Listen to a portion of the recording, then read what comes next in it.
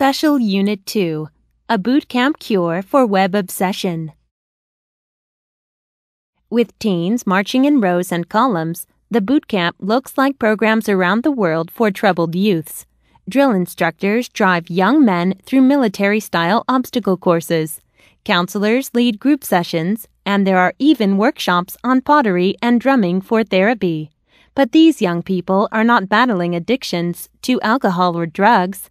Rather, they suffer from what many in this country believe is a new and potentially deadly problem: cyberspace addiction. New medical studies suggest that too much internet use can harm your mental health. There is no official classification or name for an extreme obsession with the internet, but many medical professionals have called the phenomenon internet addiction. They consider it to be a psychological dependence similar to a drug addiction.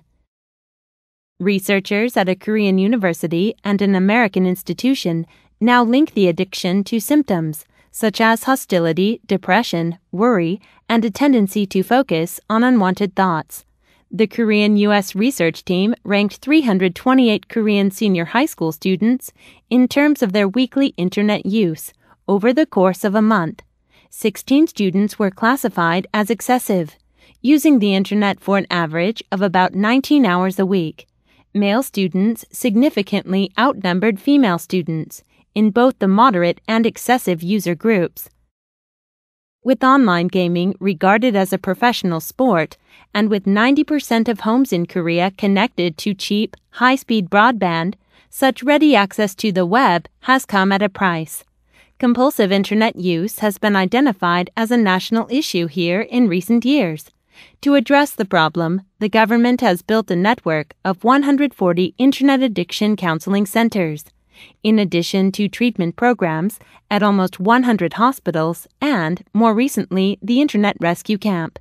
The camp, in a forested area about an hour south of Seoul, was created to treat the most severe cases. Initially, the camp had problems with participants sneaking away to go online, even during a 10-minute break before lunch. Now, the campers are constantly watched and are kept busy with chores like washing their clothes and cleaning their rooms. One participant said that he began using the computer to pass the time, while his parents were working and he was home alone. He said he quickly came to prefer the virtual world, where he seemed to enjoy more success and popularity than in the real one. He spent 17 hours a day online, mostly looking at comics and playing computer games. He played all night and skipped school 2 or 3 times a week to catch up on sleep. When his parents told him he had to go to school, he reacted violently. Desperate, his mother sent him to the camp. "I don't have a problem," the boy said in an interview 3 days after starting the camp. 17 hours a day online is fine. But later that day, he seemed to have changed his mind, if only slightly. As a drill instructor barked orders, the boys marched through a cold autumn rain to the obstacle course. Wet and shivering, the first boy began climbing the first obstacle, a telephone pole with small metal rungs. At the top, he slowly stood up, with his legs shaking and arms outstretched for balance. Below, the other boys were holding a safety rope attached to a harness on his chest.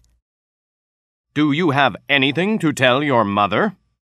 The drill instructor shouted from below. "No," he yelled back.